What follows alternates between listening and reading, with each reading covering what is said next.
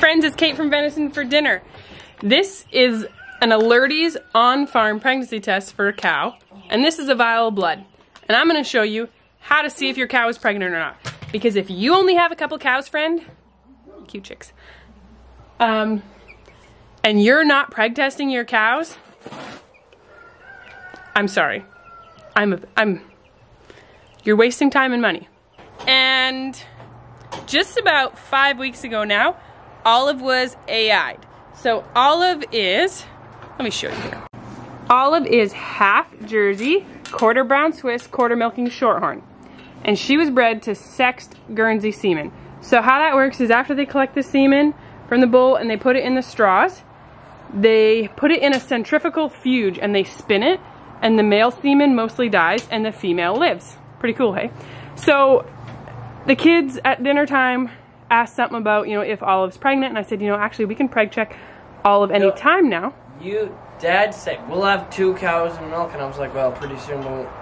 And I said, well, when's Olive due? Because then we'll have 3. Yeah, and I said, well, actually, we can preg check her anytime. I just didn't have time before Marius and I went away for a few days.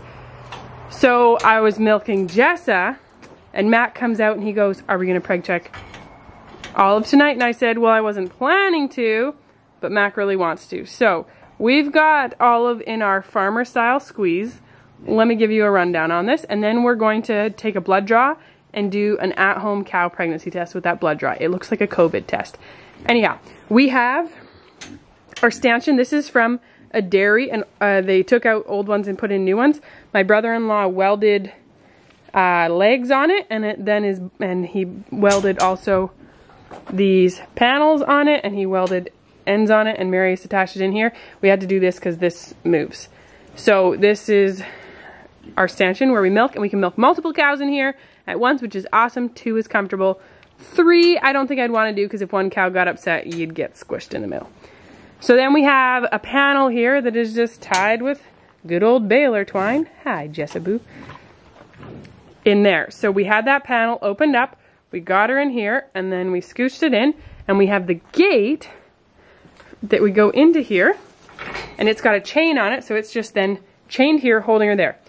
We don't want to force Olive in. Number 1, we don't want bad experiences. Number 2, she's got horns, and we had a bad experience last summer where a cow lost a horn. So we are very gentle with their horns. She will walk in there naturally once I start prodding her with a needle. So maybe that's not naturally. I remember doing this Clover and Delilah in the station. And I I just pulled Clover in right next to Delilah, and you said, you better scooch her over a bit. Oh, yeah. And she did. Yeah, I'm glad I did. I would have been squished. Yeah, so you definitely, when you're milking 2 cows in here, one goes on one side, one goes on the other. Anyhow, let's get our supplies. So we have just a little syringe. You only need to take a tiny bit of blood. I usually aim for about 2 cc's. So I got a 3 cc, 3 ml one here. This isn't, I gotta actually confirm this washed off. I told Mac to get me a green needle. Normally I would use a longer one, but I think we might be fine with a shorter one. It just needs to be an 18 gauge. So I normally am using an 18 gauge by 1.5 inch needle. So yeah, that looks like an 18 gauge to me. And yeah, but that's only an 18 by 1, but I think it's gonna work. So, you don't need to force her there, Mac. Don't worry about it till I'm ready for it. Yeah. Okay, so we have the needle on, and we have our cap on, and this is usually, I don't know. It's nice to have a piece of paper towel. Shop towel. These are actually shop towels. Sometimes they poop on your hand. One time I was doing it, I had like the tail up and I was going like this, and they just like poop right in my hand. I was like, wow, good morning to you too. That was Mabel. That was Mabel? Anyhow. I agree with that. Let's preg check a cow. I wanted to see if she'd put her head in there. The one thing I find, I used to get Mac to hold the cow for me, but I find it's easier to be the one holding the cow and the one doing the needle, because then you can move with the cow a bit better, although we do have her in a bit of a squeeze. I actually find this panel here annoying because I can't be where I want to be. How's it going there? Do you want it to see your head? No, just be showing what I'm doing. What's up? Come on, put your head in, cow. Okay, come on. Okay. So the trick here is instead of using a vacuum tube, which are really annoying to use, we're using the syringe like a vacuum to get the blood out. So, also bad lighting for me too. You're gonna feel, put this in here. Do you need something? No, okay. I have a question. You can turn that off there for a second. Okay. Okay, so the reason we're doing the tail is because there's no hair. Can you see that part?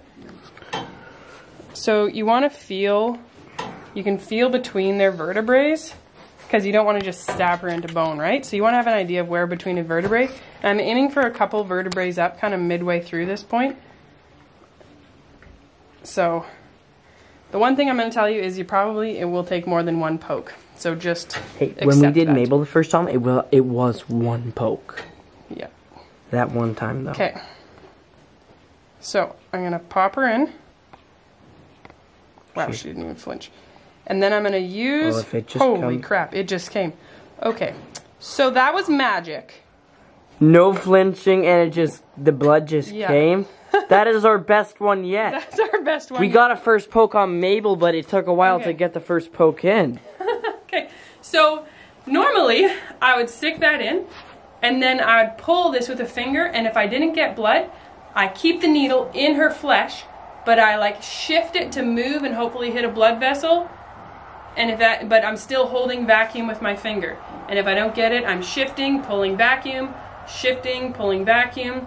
Try to not take it out, because every time you go in and out, if the cow's agitated, it's going to make them more agitated. So keeping it in, they are not usually bothered by that. That's why holding the tail and having it yourself, because then you kind of can move with your hands together. Whereas if someone else is holding it, you're kind of just like... That was amazing. Free in the wind. That was wild. Okay, so after we get the blood, you're supposed to tip it back and forth 10 times, something like that. The instructions on the Alertys OnFarm pregnancy test are way more complicated than I have ever done, and the pregnancy tests still work for me. So just know that it's not as complicated as they make it seem. I'm gonna pass this to you, Mac, and this rag didn't even get, oh, I did get a bit dirty. We won't wash and teat with this. And we're gonna let some cows up. So you can turn that off, Mac. Murphy's Law is usually when you're videoing something, it goes sideways. So Murphy's Law was not alive and well tonight. Is that a good thing? This is a very good thing. If you are doing multiple cows, make sure with your supplies you also bring a Sharpie so that you can write the, I just put an initial of the cow, unless they all have the same name, or their number or whatever, on the syringe so you know which is which. Have you seen the turkey's new chicken? Have I seen the turkey's new chick? Yes. Our turkey hatched some chicken eggs. Anyhow, let's go get one of those pregnancy tests and see if this cow is pregnant. It is inexpensive to pregnancy check a cow, and just because your cow didn't cycle doesn't mean your cow is bred. She could have cysts, she could be too fat, she could be too skinny. So many reasons. Pregnancy test your cow so you know roughly when she's due, so you can dry her off accordingly. So that you know if she's bred, or if you need to breed her again, or if you need to get the vet out because she's not cycling. Either way, not pregnancy testing your milk cow is a huge mistake. Don't make that mistake. One time, we bought a cow. They had bred her. She didn't go into heat. She's pregnant. We bought her. 7 months along is when you dry off a cow. We dry her off, and after a week, I'm like, you know, she really doesn't look pregnant. This was our third milk cow. Third milk cow that we had. Really doesn't look pregnant. So I got the vet out. She's open. She has cysts on her ovaries. That's why she's not cycling. We gave her a shot of something. Can't remember what it was now. Then she cycled, and we bred, and she took. We were able to bring her back into milk because we hadn't, okay, Mac, come on. We hadn't had her dry very long. But please learn from my mistakes and pregnancy test your cow, okay? 2-3 times this Spring, summer already, I went and helped someone pregnancy test a cow, and multiple of them were open. They just assumed the cow was bred. What do you say about assuming? It makes an ASS out of you and me. Don't do it. Okay, so there's two sides. One has a pregnancy test and one has the accessories. This, it looks like a COVID test. Apparently the company who makes these also makes COVID tests, or vice versa. And it just looks like a human pregnancy test. Control line, the test for if it's positive or not, and where you put the blood. And then on this side, we have a pipette to put the blood in because it's a specific amount of blood you need. And then this is the solution that you put in to follow the blood. Whenever I think of pipette, I think in Fantastic Mr. Foxmack. Yeah. Pipette. Pipette. Anyhow. Potassium chloride. So, if you had used a vacuum tube, you would be able to just put this in through and take it out. But because we didn't use a vacuum tube, also, if it's cold out, be doing this inside. You need it to be... Also magnesium.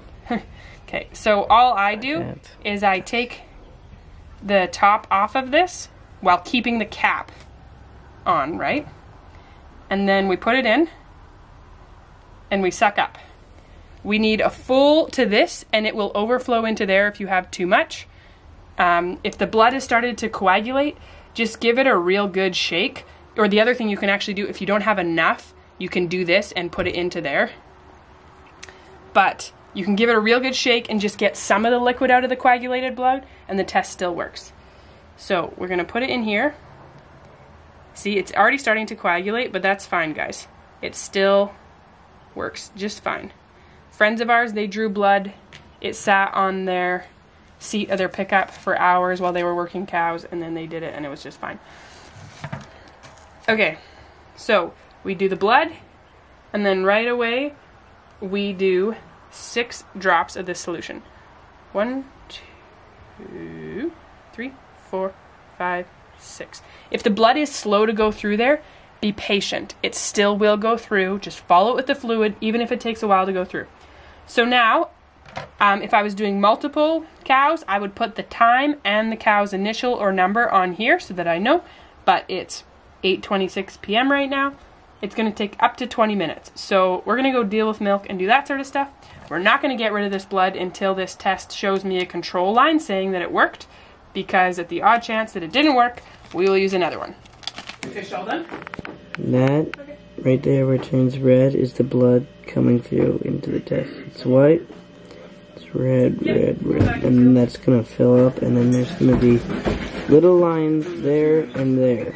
You want to, if there's one line, okay, see there's the control line, and then when that line comes up, that means the cow's pregnant.